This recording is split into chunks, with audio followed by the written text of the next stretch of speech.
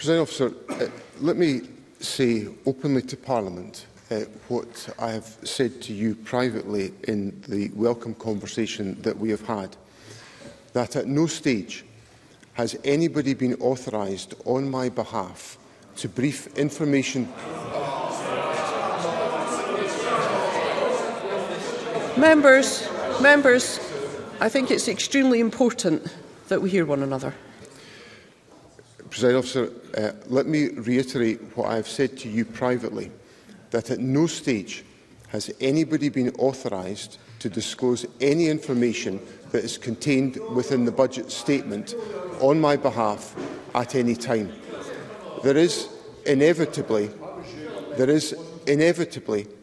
a large number of people have to be involved in the preparation of a government statement, from the many officials that are involved, but across a whole range of different organisations.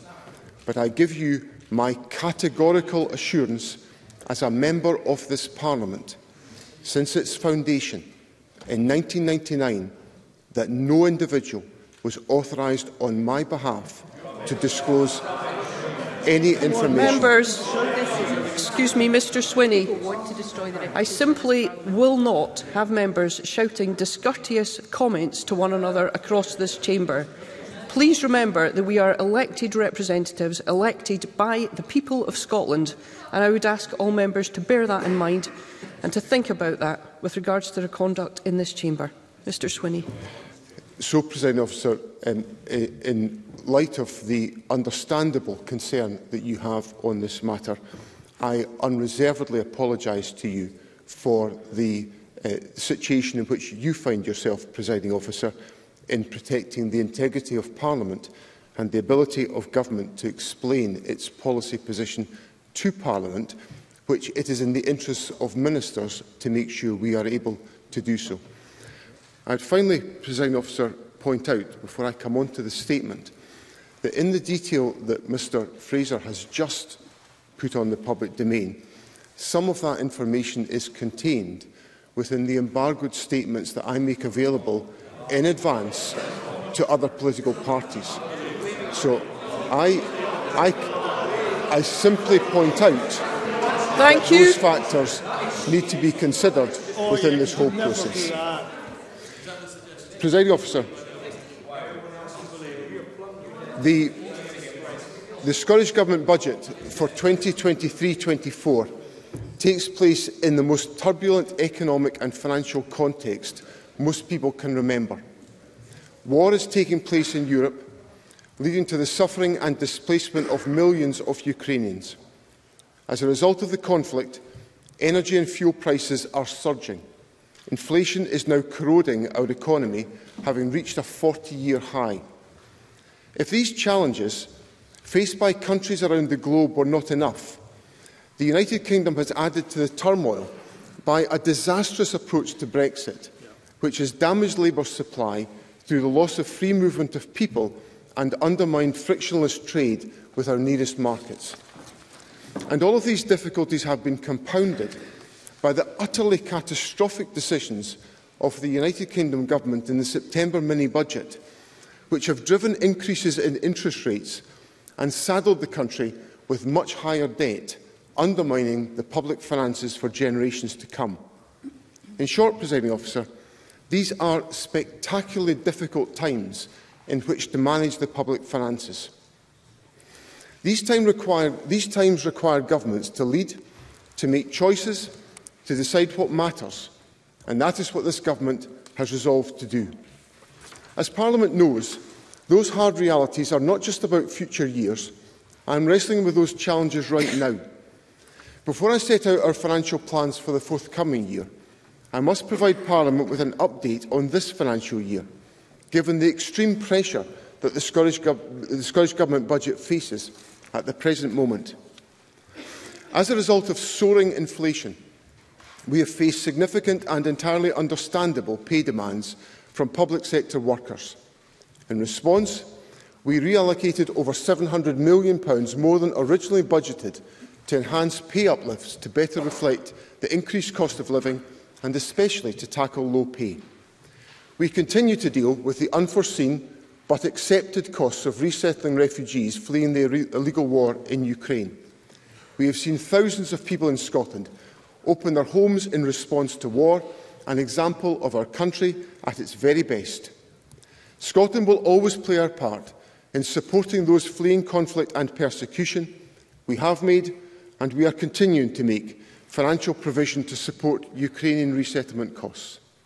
The public sector is not in any way immune from the rising cost of energy and inflation, placing additional real pressures on the value of our budget.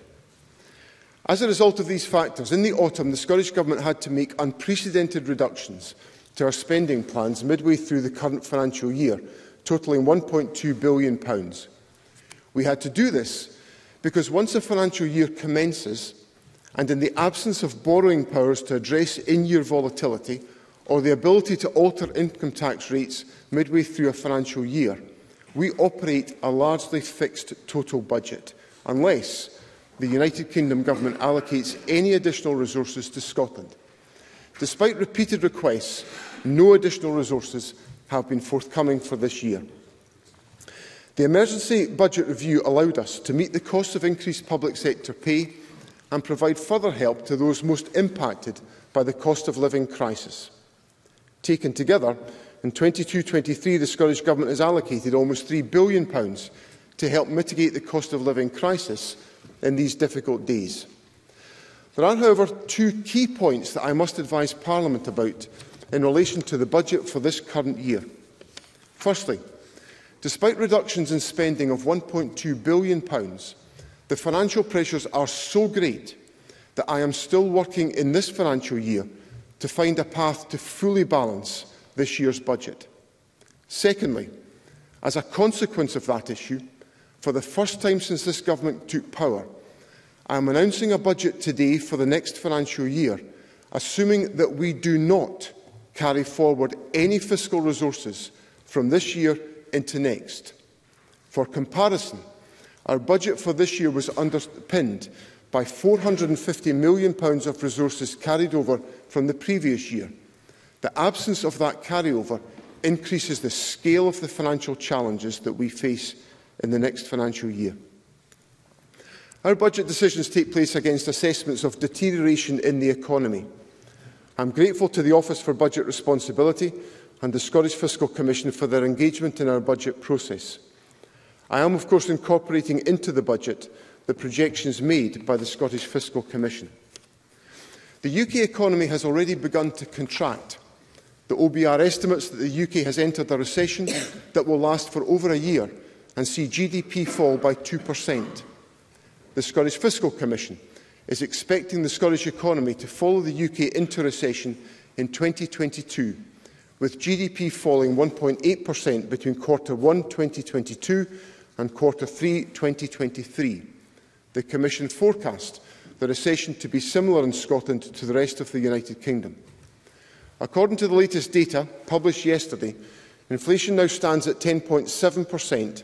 Last month we saw inflation in the UK at its highest since 1981.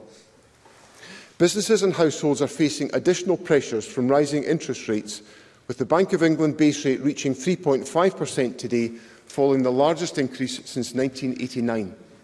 Real household disposable incomes are estimated to fall back to 2013 levels, the largest fall since records began. To compound matters, our labour market has also been experiencing shortages, in part driven by Brexit, as the economy has reopened from the pandemic. As the recession takes hold, unemployment is projected to gradually rise to reach a peak of 4.7% at the end of 2024. In their November economic outlook, the OECD forecast that the UK will see the worst economic performance in the G20, other than in Russia, in both 2023 and 2024. The calamitous choices made by successive UK governments have made our economy weaker and put the public finances under tremendous strain. In November, the UK Government set out revised tax and spending plans in its autumn statement, an urgent attempt to repair the damage of the mini-budget. Whilst this brought some improvements to our resource position for 2023-24 compared to the UK Government's published plans, our budget will still be lower in real terms than in 2021. The outlook for future years is looking particularly bleak in 2025-26 and 26-27, the latter 2 years of the Scottish Government's resource spending review period. That is the economic and fiscal context in which the Scottish Government must make our choices for the forthcoming financial year. In formulating this budget, I have reached out to all political parties in this Parliament, to our partners in local government, to trade unions and to many stakeholders in the private, third and public sectors to hear their views. I am grateful to our partners in the Scottish Green Party for their constructive and collaborative approach as we have developed these tax and spending plans in line with our shared commitments in the Butte House Agreement. There are 4 important factors relevant to considering our decisions set out in the budget today. Firstly, the enormous pressures on the public finances mean that in some cases it will take the Government longer to deliver on our plans. We will work with partners to minimise that effect. Secondly, the requirements for public sector reform set out in the medium-term financial strategy and the resource spending review will be ever more required in this context, and the Government will set out further plans in due course. We will take forward an agenda consistent with the principles of the Christie Commission, with a significant emphasis on early intervention and prevention as we work to create person-centred public services. Thirdly, the significant increases in input prices and energy costs mean that our capital budget will be unable to deliver as much as would have been judged possible just a few months ago. The Government will keep these factors under constant review as we take forward the capital programme. And fourthly, given the uncertain inflation outlook and the need to still conclude some pay deals for the current year, I am publishing a public sector pay policy. I am not publishing a public sector pay policy for 2023-24 at this stage. We will, of course, continue to collaborate with trade unions and public sector employers on fair and sustainable pay, and will look to say more on our approach for 23-24 in the new year. The Scottish Government, like governments all over the world, is faced with a difficult set of choices. Through this budget, we are facing up to our responsibilities while being open with the people of Scotland about the challenges which lie ahead. To govern is to choose, and the Scottish Government has made its choice. We have chosen not to follow the path of austerity that is the hallmark of the United Kingdom Government. But let me be clear, the choices we face are all the starker because of the United Kingdom Government. Within the powers available to us, we will choose a different path, a path which sees the Scottish Government commit substantial resources to protect the most vulnerable people of Scotland from the impact of decisions and policies made by the United Kingdom Government. We choose to do everything in our power to eliminate child poverty because in doing so, we improve the lives of children and families in Scotland today, while also laying the foundations for a more equal and prosperous country in the future. We choose to prioritise the transition to net zero because it is precisely through this transition that Scotland will realise its economic potential, not in spite of it. A stronger, fairer, greener economy benefits everyone. We choose to stand firmly alongside the Scottish people, investing in our public services and doing everything possible to ensure that no one is left behind. All of us need to know our public services will be there to meet our needs, and we must invest in them to make sure that promise can be fulfilled. In particular, we must target investment in our National Health Service, which is facing unprecedented pressure following the pandemic. To do this, by choosing a different, more progressive path for Scotland. That is why this budget strengthens the social contract between the Scottish Government and every citizen of Scotland for the wider benefit of society. This social contract means that people in Scotland continue to enjoy many benefits not available throughout the United Kingdom, including free prescriptions, free access to higher education and the Scottish Child Payment. It also means that in Scotland, families are shielded as far as possible from the welfare cuts and austerity policies of the United Kingdom Government. Because we know this progressive model works, we choose the path where people are asked to pay their fair share in the knowledge that in so doing they help create the fairer society in which we all want to live.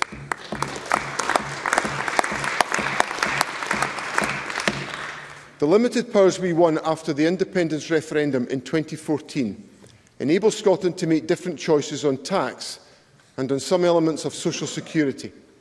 The Scottish Government has made use of those powers in the past.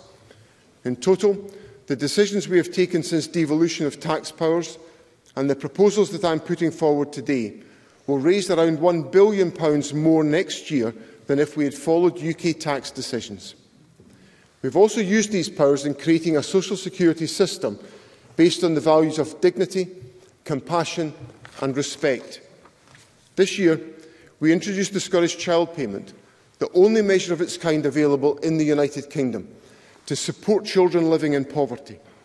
It was first introduced at a rate of £10 per week per eligible child under the age of 6. It was then doubled to £20 from April 2022. In November 2022, it was extended to eligible children under the age of 16 and increased to £25, meaning that the payment has increased by 150% in just 8 months. The Scottish Child Payment is now available to around 387,000 children in Scotland, and I confirm that the payment will remain at the increased level of £25 per child per week. I am pleased also to announce that all other social security benefits under the control of the Scottish Government will be increased by the rate of inflation in September of 10.1%. In the face of the extraordinary challenges we face, we have chosen to use our tax powers again to protect our country from the harm caused by the turmoil of these times and the damaging decisions of the United Kingdom Government. Our approach to taxation continues to be guided by our values and the principle that the tax burden should be proportionate to the ability to pay. This commitment to fairness is what underpins the choices we have made throughout this budget, and it underpins our whole approach to taxation. In this budget, we are asking people on higher incomes to contribute more in taxation than those on lower incomes, but with the majority of people in Scotland still paying less in taxation than if they lived in the rest of the United Kingdom. By these decisions, everyone in Scotland will be able to enjoy the benefits of strong public services and a comprehensive social contract.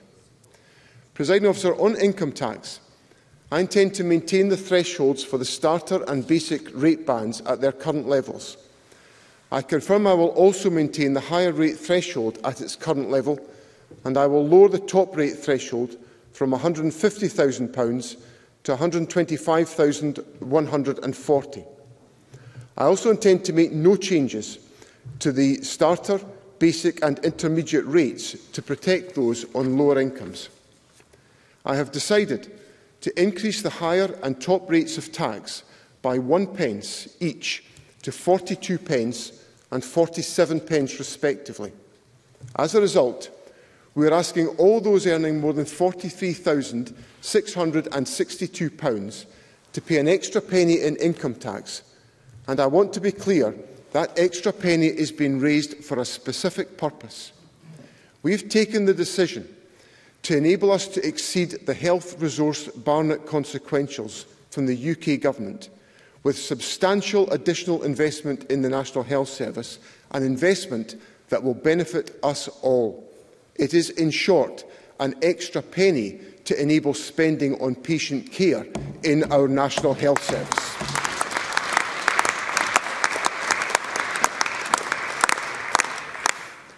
On land and buildings transaction tax, there will be no changes to the main residential and non-residential rates and bands next year. Legislation will be introduced today to increase the rate of the additional dwelling supplement from 4% to 6%, raising much-needed additional revenue whilst protecting opportunities for first-time buyers. This change will apply with effect from the 16th of December to address any potential for forestalling, with a transitional provision in place. I can also announce today that we will increase both the standard and lower Scottish landfill tax rates from the 1st of April and will maintain consistency across the United Kingdom, guard against waste tourism and support our ambitions for a more circular economy. The Scottish Fiscal Commission forecasts that the income tax policy changes I have outlined today will raise £129 million in 23-24. In addition to this, the Scottish Government estimates that freezing the higher rate threshold has added £390 million when compared to inflation. The SFC also forecast that the changes to the additional dwelling supplement will raise an additional £34 million in revenue in 2023-24. Taken together, we estimate that these changes will provide £553 million in 23-24 for investment in public services in Scotland. Presiding Officer, in this challenging economic context, I recognise the pressures faced by business working in difficult conditions to create employment and growth in our economy. 16 business organisations came together to ask me to take one particular step to support businesses through these tough times. Their number one ask was that I freeze the non-domestic rates poundage at 2022-23 levels. On non-domestic rates, I can confirm that we will protect businesses from the full impact of inflation by delivering a freeze to the basic property rate. This will ensure Scotland has the lowest poundage in the United Kingdom for the 5th year in a row and is forecast to save business tax ratepayers £308 million compared to an inflationary increase. We will reform and extend the Small Business Bonus Scheme to improve the progressivity of the relief, whilst ensuring that it remains the most generous small business relief in the United Kingdom and delivers the manifesto commitment that 100,000 properties will be taken out of rates altogether. By introducing transitional reliefs, we will help to ensure those properties that see their rates liabilities increase significantly following the revaluation to do so in a phased manner. We will use our approach to non-domestic rates to assist the transition to net zero as we incentivise investment in renewables through the introduction of new prescribed plant and machinery exemptions for on-site renewable energy generation and storage. Investment, be it in the low-carbon economy or more broadly, is central to building a strong economy and the fairer and more equal country in which we all want to live. It is to that investment that I now turn. In formulating a budget in this period of huge challenge, it is vital that the Government sets out its clearest priorities.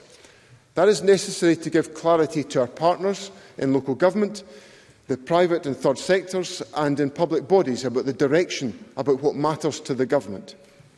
Through our programme for government and this budget, we are focused on eradicating child poverty, transforming the economy to net zero and in creating sustainable public services. We do not view these as three competing objectives.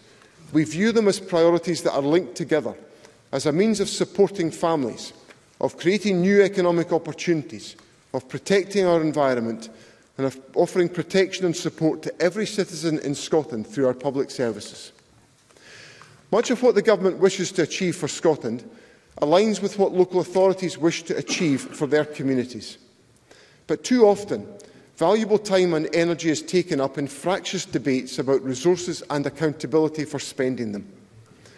The Government will invite our partners in local government to work with us in building on our jointly produced COVID recovery strategy to create a more effective way of working together, focused on outcomes that matter to people, with more flexibility, reduced reporting and greater assurance. And we want to enable this new partnership by giving our commitment to the financing of local government. So instead of providing the flat cash position set out in the resource spending review, we are now increasing the resources available to local government next year by over £550 million. Furthermore, I can confirm that the Scottish Government will not seek to agree any freeze or cap in locally determined increases to council tax, as requested by COSLA and council leaders. This means that each council will have full flexibility to set the council tax rate that is appropriate for their local authority area. I encourage councils to consider carefully the cost pressures facing the public when setting future rates. Earlier this year, the Government set out our plan to tackle child poverty, Best Start, Bright Futures. The title of the plan says it all. We want to ensure that children get the best start in life and are able to fulfil their potential. That means in this budget, sustaining investment in the baby box, providing 1,140 hours of early learning and childcare to all 3- and 4-year-olds and eligible 2-year-olds, committing £200 million to the Scottish Attainment Challenge to deliver excellence and equity in education, and tackling school holiday hunger with investment of £22 million to provide meals during school holidays to the children who need them most. This builds on our ongoing expansion of free school meals for all primary 6 and 7 pupils in receipt of the Scottish Child Payment as the next step in fulfilling our commitment to universal provision in primary schools from August 2024. We recognise that some of the children in poverty whose life chances face the greatest of challenge are those with experience of care. The budget delivers a further £30 million investment to keep the promise and £50 million investment in a whole family wellbeing programme to provide holistic preventative family support to give our children who face the greatest challenge the greatest opportunity to realise their potential. A crucial element of helping families out of poverty is providing the opportunities and integrated support parents need to access, sustain and progress in work. We recognise that some people face greater challenges in entering the labour market, so we are increasing the investment we have made in No One Left Behind and Fair Start Scotland. Employment opportunities are crucial, particularly in these difficult economic times, so the transition of our economy to net zero must be undertaken in a just and fair way that enables people, communities and businesses in Scotland to thrive and prosper. And these opportunities must exist in every single part of Scotland. This approach will be delivered through initiatives such as the £366 million planned investment in the Heat and Buildings programme to decarbonise heating, plus the £34 million Scottish Industrial Energy Transformation Fund and the £26 million Low Carbon Manufacturing Challenge Fund. Investment in our natural environment will support the journey to net zero, with a £26 million programme of peatland restoration, £77 million in woodland planting and £44 million to help Scotland become a global leader in sustainable and regenerative agriculture. We will support the transition to net zero by investing a further £244 million in the Scottish National Investment Bank, by investing £50 million to deliver the next phase of the Just Transition Fund for the North East and for Moray, more than doubling this year's allocation, and investing in the Tech Scaler programme throughout Scotland to support our efforts in innovation. As the Climate Change Committee recently highlighted, decarbonising transport remains one of the key challenges we face in reaching net zero. We will support these efforts by working with the private sector to extend Scotland's electric vehicle charging infrastructure with investment of £60 million, expenditure of £1.4 billion to maintain, operate and decarbonise our rail infrastructure, invest nearly £200 million in active and sustainable travel, and provide £15 million as part of our Fair Fares review for a 6-month pilot removing peak time rail fares as a way of making rail travel more affordable and attractive to travellers. Ferry services are vital in sustaining connectivity with our island communities, and the budget includes £440 million to support lifeline services. I am also allocated £15 million in this financial year and £57 million in the next financial year to support the completion of vessels 801 and 802 at Ferguson Marine, along with the resources required to build the 2 new Isla-class vessels under construction and a further 2 vessels of the same type currently in procurement. We must have a skills, training and research environment that enables our people and businesses to realise their potential. For that reason, we have increased the resources available to the college and university sectors by £26 million and £20 million to support this process. Many of our public services are on a journey to recovery following the acute phase of the pandemic. That is no more so than in the justice system. We want people to live in safe communities where we act early to reduce the potential for harm, support victims of crime and act swiftly to bring the perpetrators of crime and violence to justice. As part of this budget, I intend to increase the resources available to the Crown Office and Procurator Fiscal Service by £13 million and to our wider justice system by £165 million. This will provide resources to tackle court backlogs, strengthen legal aid provision and enable the funding of police services to increase by £80 million. The most precious of our public services, the one on which all of us depend, is our National Health Service.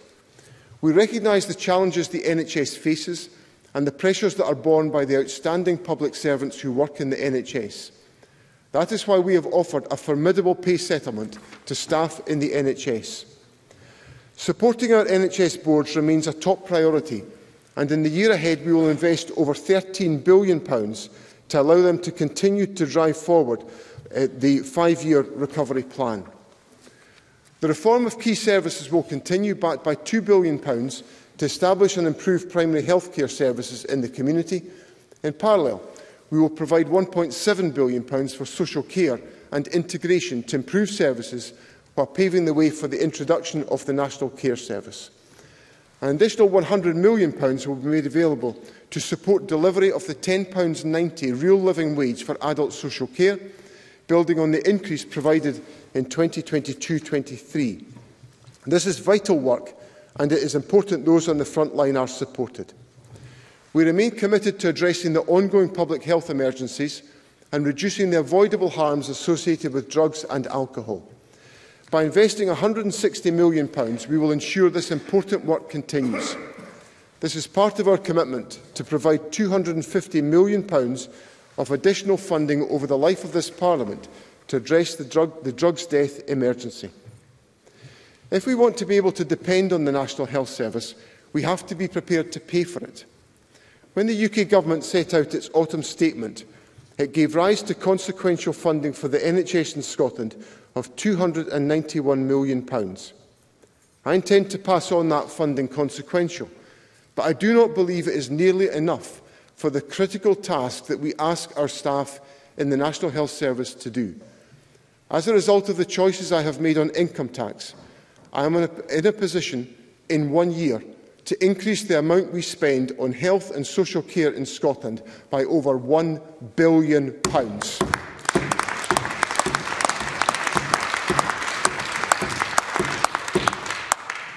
In the resource spending review, the Scottish Government committed to make £20 million available to fund the cost of a referendum on Scottish independence. The Government believed that to be a necessary investment to ensure the people of Scotland have the opportunity to express their democratic right to self-government.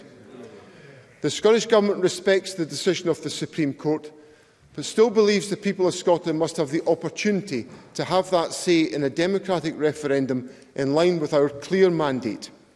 And when that opportunity is available, the Scottish Government will make financial provisions for that to happen.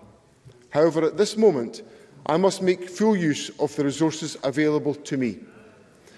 One of the reasons why I believe Scotland will be a successful independent country is because of the energy wealth that we enjoy.